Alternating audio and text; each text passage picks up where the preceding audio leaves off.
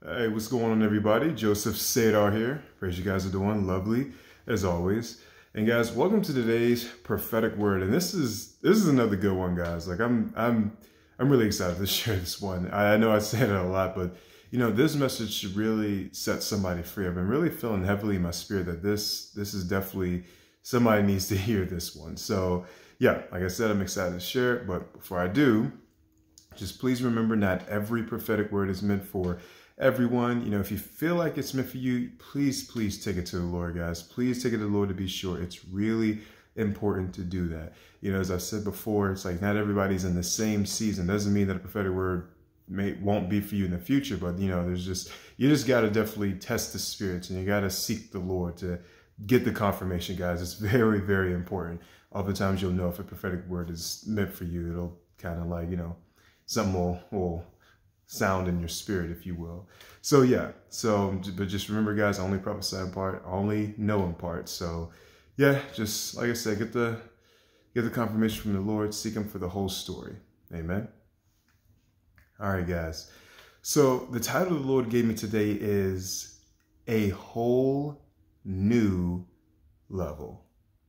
And you know, you already know what I'm about to do. Let's go ahead into the scriptures. So the first one comes from Genesis 17, 1 through 8. It's a passage, so bear with me. But it reads, when Abraham was 99 years old, the Lord appeared to Abram. I'm sorry, it says when Abram was 99 years old, the Lord appeared to Abram and said, I am Almighty God. Walk before me and be blameless, and I will make my covenant between me and you, and will multiply you exceedingly. Then Abram fell on his face, and God talked with him, saying, as for me, behold, my covenant is with you, and you shall be a father of many nations. No longer shall your name be called Abram, but your name shall be Abraham, for I have made you a father of many nations. I will make you exceedingly fruitful, and I will make nations of you, and kings shall come from you.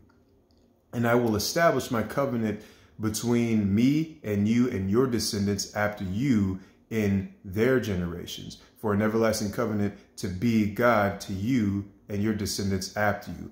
Also, I give to you and your descendants after you the land in which you are a stranger, all the land of Canaan, as an everlasting possession, and I will be their God. Genesis 32:28 reads, and he said, your name shall no longer be called Jacob, but Israel, for you have struggled with God and with men and have prevailed. Matthew 3:17 reads, and suddenly a voice came from heaven saying, this is my beloved Son, in whom I am well pleased. 1 Peter 2:9 reads, but you are a chosen generation, a royal priesthood, a holy nation, his own special people, that you may proclaim the praises of him who called you out of darkness into his marvelous light. So my friends, in this prophetic word, the Lord wants to warmly reassure you that you are not the same person you were before. You are not the same person you once were. You are on a whole new level. And God is bringing you into the fullness of your identity and in the fullness of your destiny. There's really no more room to doubt. There's no more room to doubt, you know, because what the Lord has decreed over you is indeed, in fact, reality. It's a reality, guys. You are no longer your old self, your old patterns, your old self-image, your old mistakes. Like, you are not who you once were. And the Lord has magnificently refined and transformed you. You know, and his work in you has not been minor, guys. Like, you know it. You know how far you've come, right? You know, you have a new identity as well as a new clearance, if you will. You know, it's like, you know, you kind of have this new security clearance where, you know, the Lord is granting you access to more doors, more opportunities, and more favor.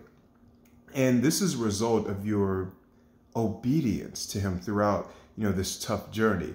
You know, the Lord is saying that there is no more room and no time to doubt yourself, because you have been made new. You are made in his perfect image, and you are exactly what he said you are. You are exactly what he's told you are. Those are things that make you. That's who you are. Exactly. No other thing. And it's time to truly start living this way. It's time to start seeing yourself in this identity. It's time to respect yourself in this manner. Not to be prideful, but to carry with bold confidence, that thing which the Lord said you are. For some of you, the Lord has given you a new name, just as he named Abraham the father of many nations. The Lord is, giving some of you a new name, or, a new title with significant and abundant provisions. This new name is attached to your destiny and your portion. And the Lord is saying that this new name he's given you is an abundant blessing that is not only blessing you, but blessing those around you. This one is for you.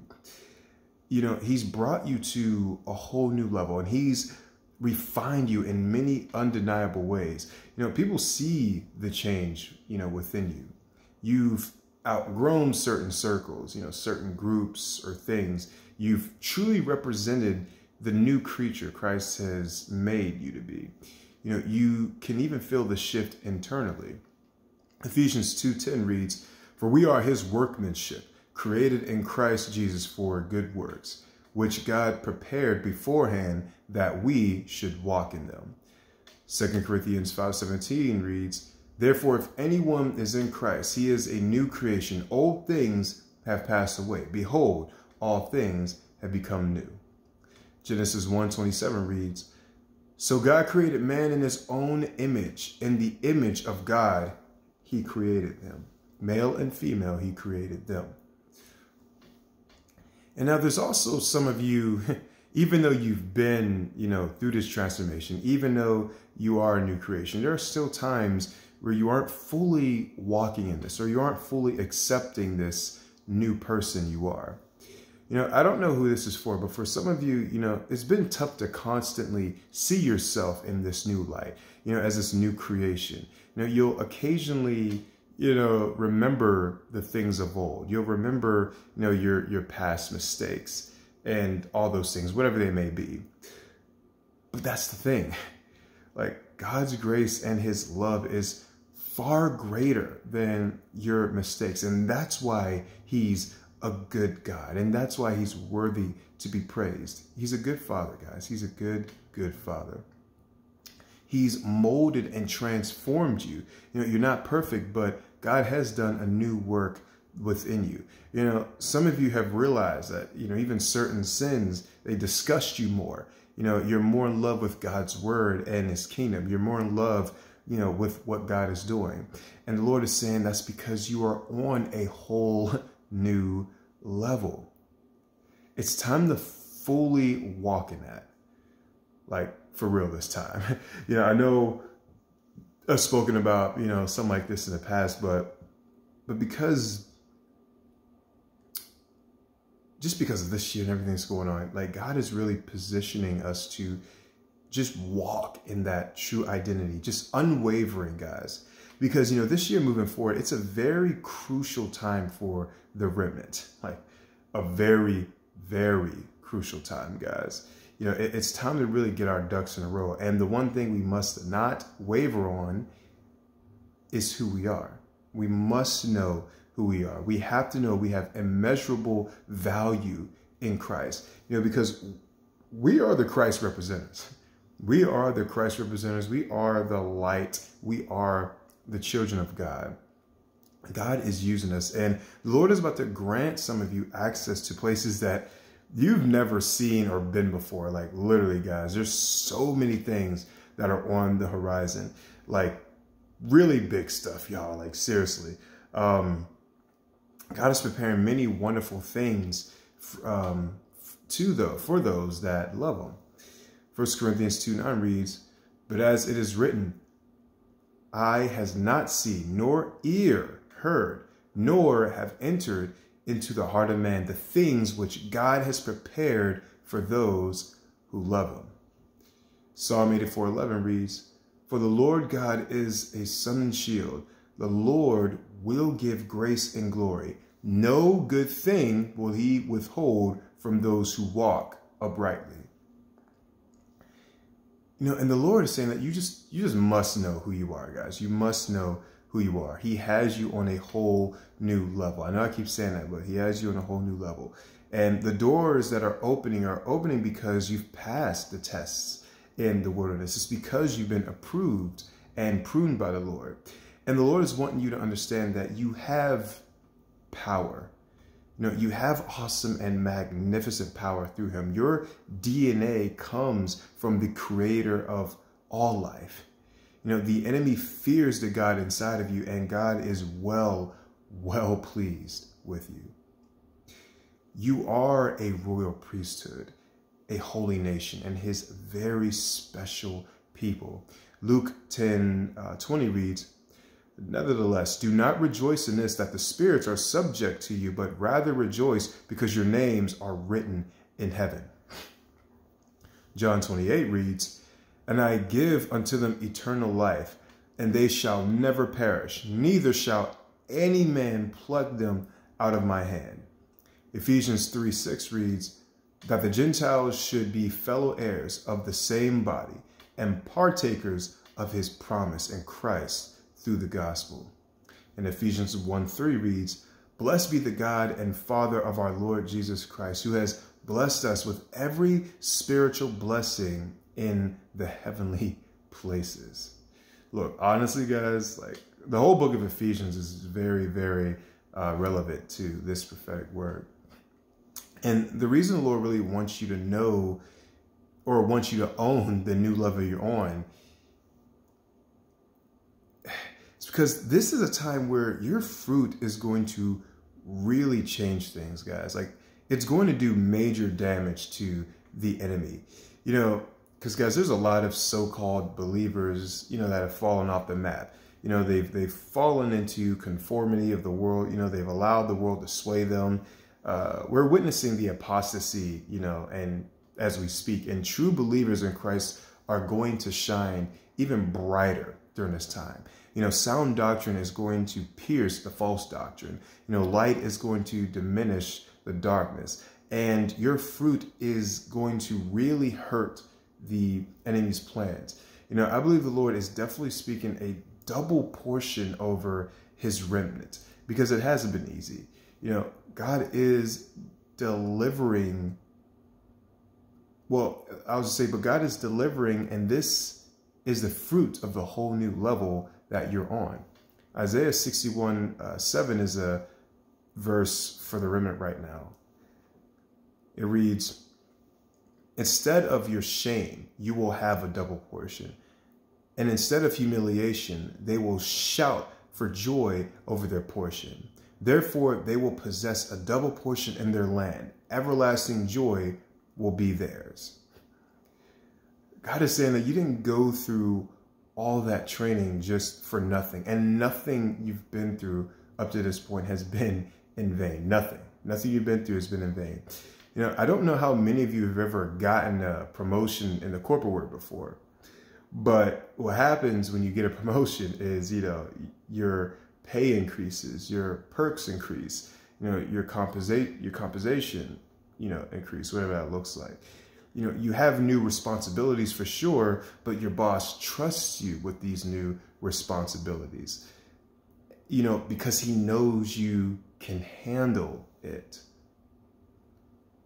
Your boss knows that you're ready to take on this new promotion because you've done well with your previous position. And the Lord is saying that you've been promoted to a whole new level. You're not the same person, and you must see yourself as nothing less than what he's promoted you to be. And just as the world, can take care of its own, the Lord is saying, how much greater can he take care of you? How much better are his promises and his provisions for you, right? which brings us to Matthew 7:11, and it reads, "If you then, being evil, know how to give good gifts to your children, how much more will your Father who is in heaven give good things to those who ask him?" God is saying that this is your portion. You must know this, and you must realize that this is a whole new level. And you must know that your fruit is an infragable and untenable blow to the enemy. That's why you must stay on track. You got to be focused on the things of God. You got to be focused, guys. You really do. You must never stop pursuing the kingdom in this way. Because the only thing the enemy can do is distract you. You can have the greatest arsenal of weapons in combat, but if you never use them, they're useless against the enemy. So you have to use them. And likewise, you must never forget who you are and what you are. Like, never forget that, guys. You have immense power in Christ. You are on a whole new level, and you have to be ready in season and out of season, because unfortunately the enemy doesn't take breaks. The 2 Timothy 4:2 reads, "Preach the word, be ready in season and out of season, convince, rebuke, exhort with all long suffering and teaching."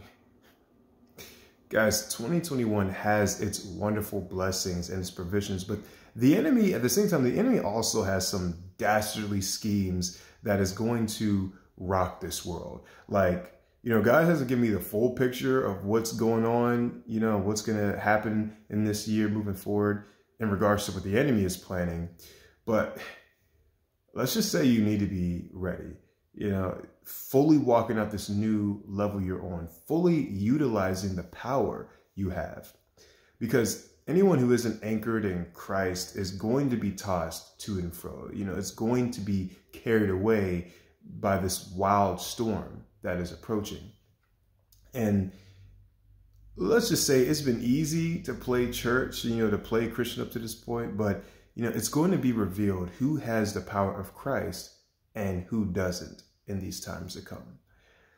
And the Lord is saying that you are going to shine in these dark times. So do not falter. You are being taken care of, and you will be more and more kind of pushed into the spotlight. For some of you, that's exciting. For some of you, it's a little nerve-wracking, but yeah, the Lord is using you. This is your new level. And the last verse I read is Philippians 1:6. And it reads, "Being confident of this very thing, that he who has began a good work in you will complete it until the day of Jesus Christ." Guys, it's crunch time. It's crunch time. You don't need me to say that. You all know that. So guys, don't doubt yourselves. God has had his hand on you from the very beginning. His plans are to give you that expected end. It's only been to prosper you and not to harm you, guys. So know that you're on a whole new level. Love him, praise him, obey him, and continue on with abundant thanksgiving, knowing that he is taking care of you. Amen. And that's a wrap on today's prophetic word, guys. As always, I pray it has magnificently blessed whoever it's been for.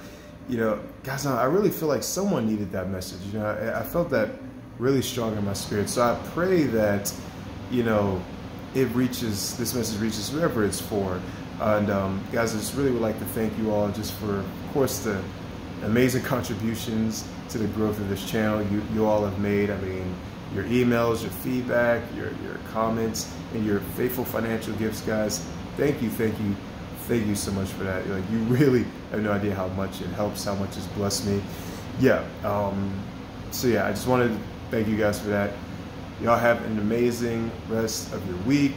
I don't know. Is January going by fast for everyone? I don't know. It's usually January goes by fast, but it's already the 7th. I don't know. I can't tell anymore. But anyway, either way, we're almost near the weekend. So with that being said, Y'all have a lovely day, and I'll see you in the next video. I'm out.